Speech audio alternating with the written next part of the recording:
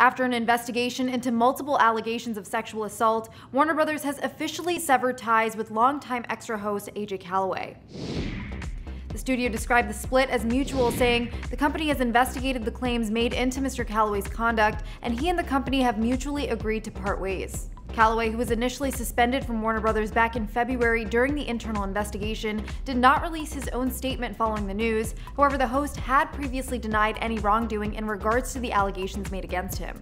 The headlines began in June 2018 when author and activist Salai Abrams alleged that Calloway had assaulted her in 2006. Soon after, more accusers came forward in an article that was published by the Daily Beast. Warner Brothers initially did not comment on the matter, but as The Hollywood Reporter was preparing to publish a report of allegations against the entertainment host, including 3 allegations of alleged rape, Calloway was suspended after 14 years at Extra. The studio claimed it had already investigated whether he had engaged in misconduct on the job, but the company said, given additional allegations brought to our attention, we are expanding our ongoing inquiries. At the time, Calloway's attorney Lisa E. Davis gave a statement to THR saying, Mr. Calloway maintains that these unsubstantiated allegations are patently false. He vehemently denies that he ever assaulted anyone and looks forward to clearing his name.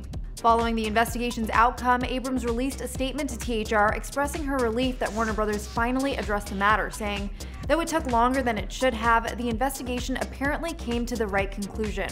If survivors have the strength to fight, know that there is value in staying the course.